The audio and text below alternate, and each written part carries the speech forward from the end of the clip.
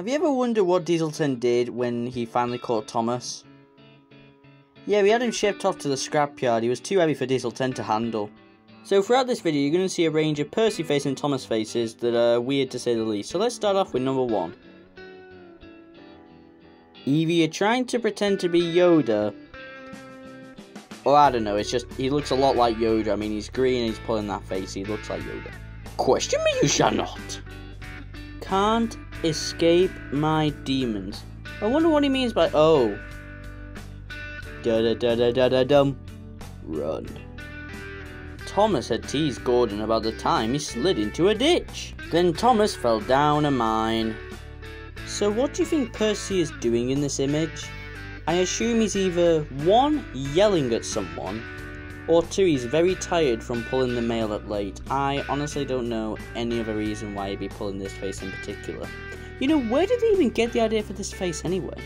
Yar me hearties, I seem to have got a little itch on my chin. You think you could scratch it for me, yahar? And to top him out in the background thinking, this is awfully funny. Technology has advanced way too far. I'm having nightmares tonight. Oh great, Thomas is yelling too. Now I'm just even more confused. When I take a minute to focus on my own life. Thomas had never seen such a mess. Smug mode activated. Everyone look! It's a completely rare and genuine Hornby Thomas character! I believe this was only released for 1 month because it caused a lot of child trauma. I really need to get this in my collection. Where do I get one? Where do I get one, everyone? Tell me, comment below. Where do I get this? Please tell me! You see, what you didn't know is that behind the set, Thomas had a very severe case of lazy eye, which actually is a real thing, and they could never cure it, so they would remove his face, put his eye back, and then put it back on.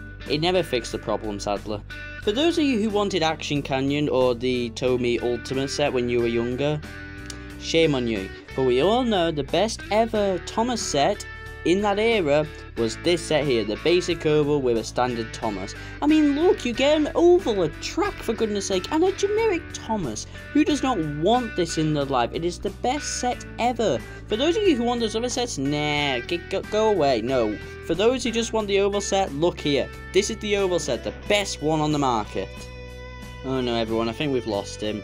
The Smug Mode's now gone back to the model series. I think I went too far with that one. Joe and Victor from the other videos I made, he's fallen out with me, you see. So I'll ask if he can make some face plates for Percy to get him out of the Smug Mode, but I'm going to have to ask him in a few days. He's currently still mad at me.